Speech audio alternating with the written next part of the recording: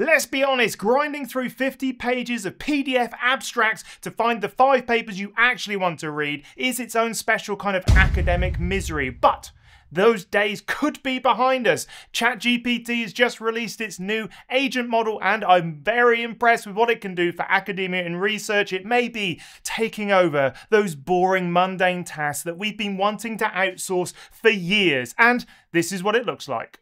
So when you log into ChatGPT, this is what it looks like. Look at this. Good to see you, Andy. Do you really mean that, ChatGPT, or are you just saying it to make me feel good? Anyway, good to see you too, I guess. Here we go. This is what we want. Click here and then agent mode. Agent mode is what we want. We click agent mode and then you get all of these magical options. Look at this. Suggested, you can do all this. Reporting, actions. It can even do things online for you. Then we've got spreadsheets and presentations. Now, the thing about this agent is that it gives ChatGPT its own little window, its own little like workspace, its own computer that it can do stuff on the internet for you. And I've been amazed at what it can do. Obviously, it's got loads of limitations, especially for academic work, but you may be able to replace all of that sort of like hard admin work with a simple prompt. And we like the sound of that, don't we? What if you could put in one prompt to find all of the academic literature that you want to read? Well, now that's no longer a dream.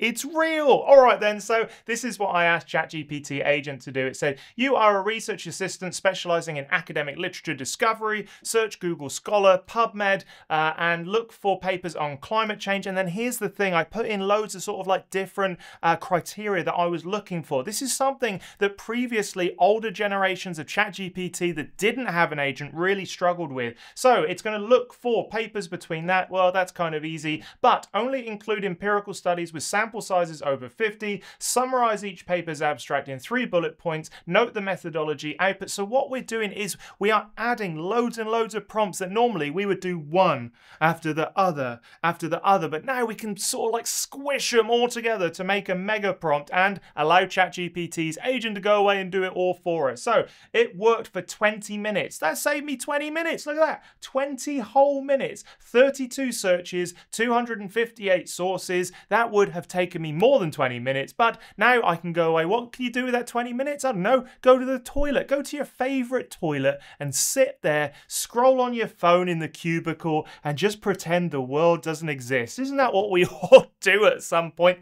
Let me know in the comments. Anyway, this is what happened. You can see here, we've got the rank, study year, and also here's the 3 bullet points for each thing. It stayed on track. It went away and did stuff online. I want to show you actually what it does. So if I go to reports and I go to research non-toxic, blah, blah, blah, you can see that actually it opens up its own computer and you can interact that computer in some interesting ways. So here it is setting up my desktop. Thanks very much, ChatGPT, and understood. Then it's thinking, and then you'll get to see a little computer pop up. And there you can see it, how it's interacting with the websites. Here we are. I need to do that. So it goes away. And also you can click here. You've got activity, which just lists what it's doing.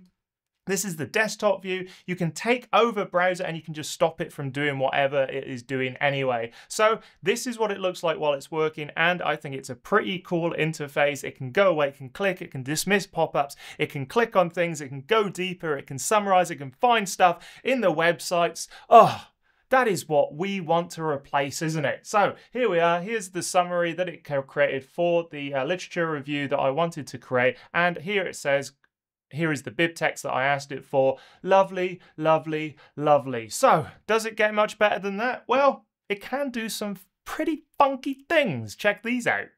What if you've just collected some data and you're like, hey agent, do this stuff for me? Maybe you're not an absolute pro in Excel, in R, in SPSS. I'm not, I hated it. So I can now look at a ChatGPT agent to do that sort of hard initial work for me. Now, it's not replacing me, it's just allowing me to get a first touch point on my data. Ooh, look at that lovely data. Oh no, that was the wrong action, wasn't it? Anyway, this is what I did is I put in some demo regression data set that I wanted it to work with. We've got age, we've got study hours and exam score. And then here I've got, you are a data analyst using the uploaded data set, run a regression, blah, blah, blah.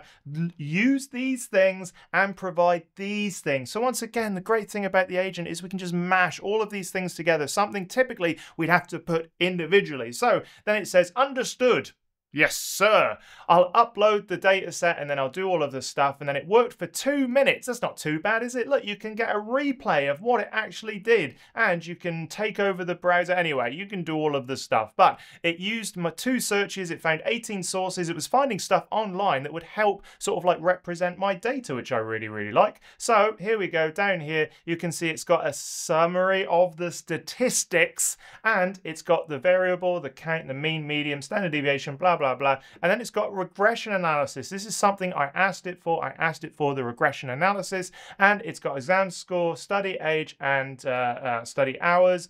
And let's see. Okay, yeah, here we go. And this is what it created here. So would that have taken me more than, let's have a look, 2 minutes? Yes, it would have taken me more than 2 minutes because I'd have to learn all this stuff and open up all of the different programs and do all of the sort of like normal admin work of research. But now I can get a first touch point on my data with a single prompt. And it also says here, suggest the next test to check robustness. It looked online and it said, maybe this test, maybe this test. I can go away. I now have a next jumping off point for all of the things that I want to explore about my data. Love it. Has never been easier to do this, and it could even replace something like Julius AI, but maybe not quite yet. Anyway, there's something else that I really liked, and I think you'll like it too. Check this out. We're always told as scientists and researchers, oh, communicate more, do the communication. Do they not understand that the most important and the most frustrating part of doing a presentation isn't the standing there and talking, it's the preparation beforehand. What if this agent can help you do the majority of the preparation so you didn't have to worry about all of the hours sunk in to giving a perfect 10-minute presentation? Anyway, so here I've uploaded a PDF document of one of my papers, and all I've done is asked it to go through that PDF document and turn it into a presentation. So it says, yeah, sure, I'll start by examining the contents of the PDF, and this is just a normal paper. A lot of people do this. They produce a paper and then at a conference they talk about that paper. Well, now we can do the extraction of certain bits, but you'll see that this is where I started to find the limits of its real sort of like usefulness for academia and research. So this is what it kicked out after working for 18 minutes. Would it take me more than 18 minutes to create what it created? Yes. So it is a time saver. Now I can go in and just sort of like create a little bit more of a flow of the story that I want to tell. You'll see that some of the figures and stuff will have to be updated, but ultimately this is what it created. Look, I can download it as a PPTX, which is a PowerPoint thing, which we love because we love PowerPoint in the research world, don't we? Okay, let's cancel that and then let's just open it up. Bonk.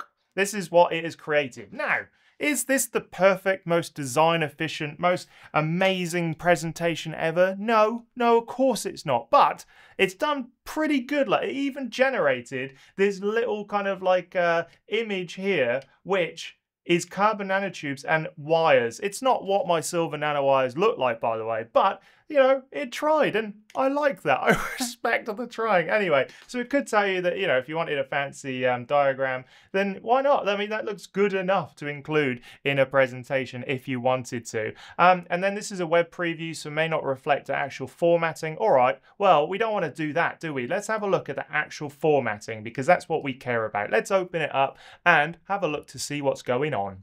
So here it is in PowerPoint, and yeah, you know, it's clickable, it's is it movable? No, I can't move that. Anyway, oh, because I didn't say edit. Anyway, you get the idea, you can edit it if you want to. And then we've got outline. Would I include that? No, not really. No, I think that's a bit superfluous, so I would delete that one. But look here, background and motivation. That's pretty good. I like that. That figure of merit is rubbish. You'd format that better, but it's good that it's there and you can start working with it. It's far easier to sort of like edit stuff and change the design than actually sort of like generating the content and the ideas for the paper and the flow. And here you can see it's produced 12 slides, which means that we're probably going to be about a 12 to 15-minute presentation, depending on how verbose you like to be while you're presenting and how much theatrics you want to inject into the performance, or not performance, just the normal talk, if it's just a normal talk for you. Anyway, this is, background. We've got like alternative. I wouldn't include that one. That's nothing to do with my work.